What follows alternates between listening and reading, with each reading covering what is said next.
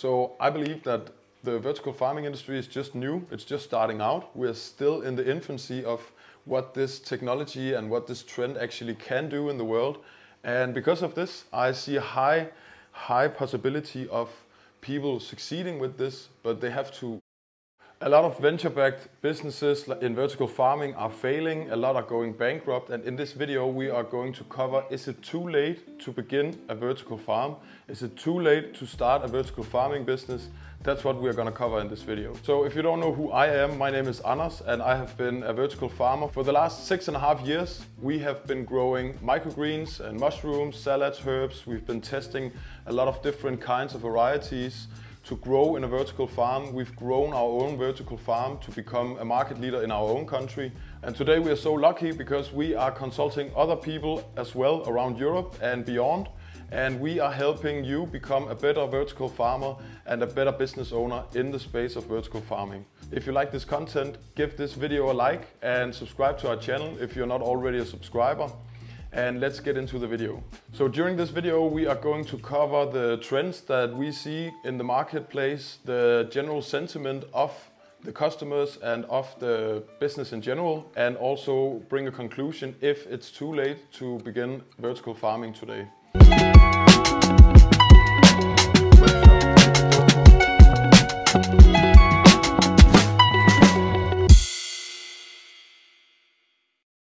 So we've seen a lot of other vertical farmers, other venture-backed vertical farms going bankrupt these last years actually. So a lot of these venture-backed businesses have a hard time establishing themselves and becoming profitable, that they have shown a perspective to an investor, and in general that perspective was not a reality because they were not able to become profitable.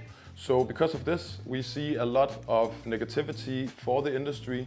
There's many different arguments for and against. We can grow a lot more on less space, but we also require some energy doing that. We can save a lot on our water bill, and we're able to get rid of pesticides and control the environment in a much better way.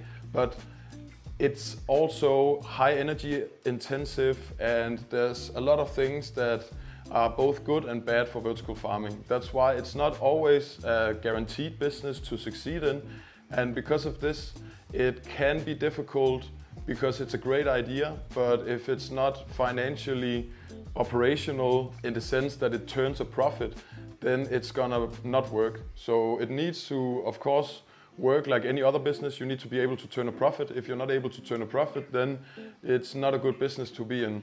And if we look at the trends of vertical farming, we see that there's a growth rate of 13%. If we look until 2030 from here, in 2005, we see a 13% projected growth rate in vertical farming in general. So we see a general trend that it's becoming more and more interesting to support local farmers, because we understand that when we are supporting our local farmers, we are also supporting our local community, and we are helping bring value to the community, and that's a growing trend that we see.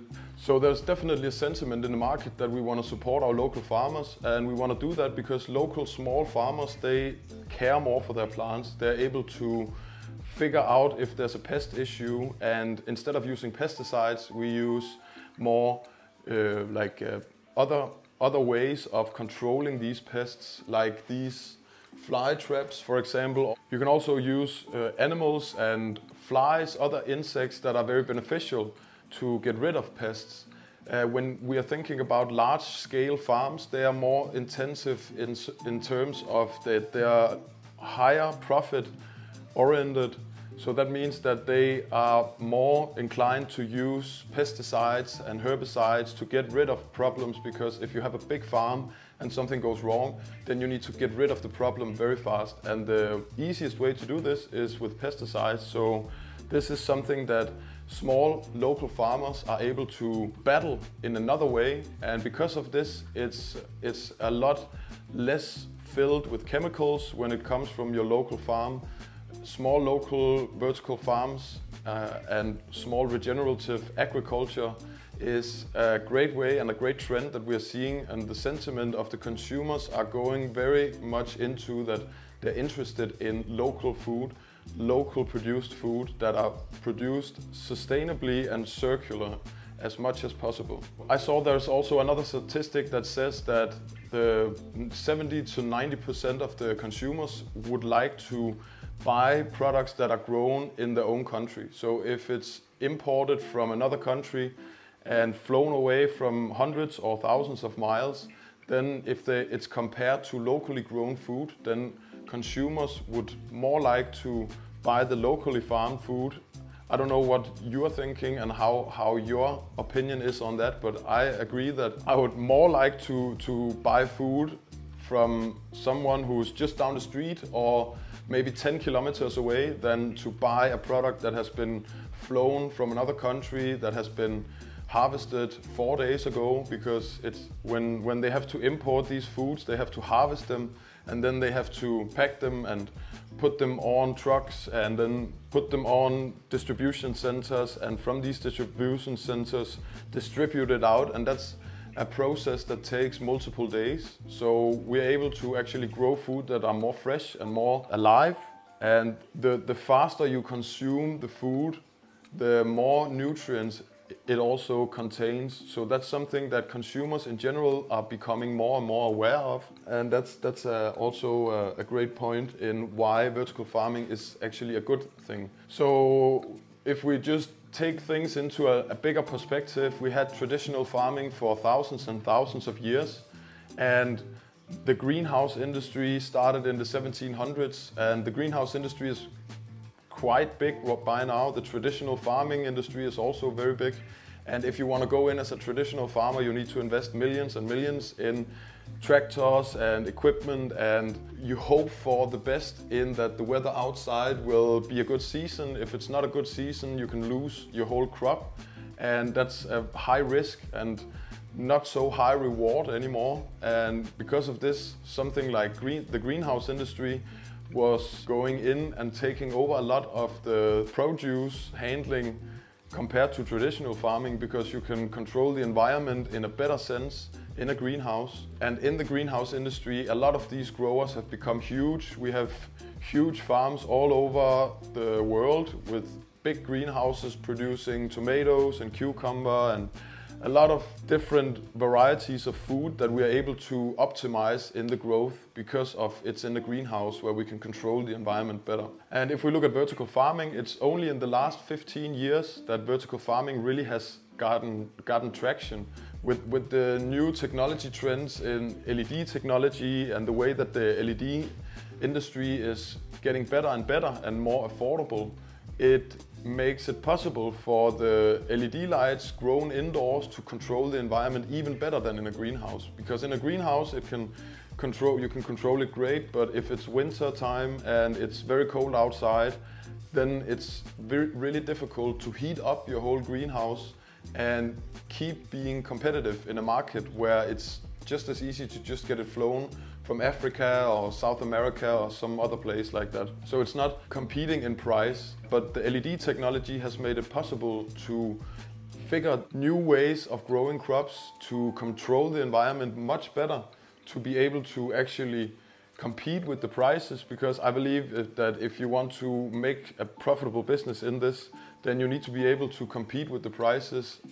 You can lay a bit above the traditional farming produce or the greenhouse produce that has been imported, but in general it's great to be able to stay competitive on the same prices, because if a consumer can pick from a locally grown product, pesticide free, and imported product that's grown a long way from where it's consumed, it's been harvested 4 days ago, and the prices are the same, then it's a no-brainer for the consumer to make the decision of what products to invest in and invest in the small local grown farm produce that's possible. So if we take that into perspective, vertical farming is only 15 years old, around that. In my opinion, it's 15 years old. It's older than that, because it started in the 90s with Dixon Despommier in New York wanting to grow products and produce on top of the skyscrapers. Then he figured that we could grow it inside the old warehouses that were not used. That it really started in Western culture there. I think vertical farming has been